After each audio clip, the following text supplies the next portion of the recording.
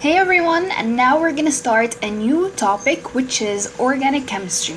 And organic chemistry is one of the topics in chemistry that has so many subtopics, and it requires some memorization, but it's kind of interesting. So let's get into the topic. So organic chemistry is a branch in chemistry that involves compounds that only has carbon and hydrogen. And in organic chemistry, we're going to study 4 different families of compounds. And in addition to these families, we're going to study esters, and we're going to study polymerization and condensation polymerization.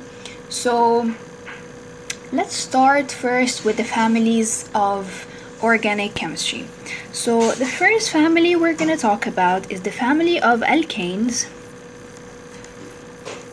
And you notice this, the suffix is ane, so A-N-E. Next, we're going to talk about alkenes, and the suffix here is E-N-E. And we're going to also talk about alcohols, and the suffix here is O-L. And finally, carboxylic acids, and the suffix here is O-I-C. So these are the 4 different families we're going to talk about, and these families, like for example, alkanes have the simplest number of carbons. So here you have the simplest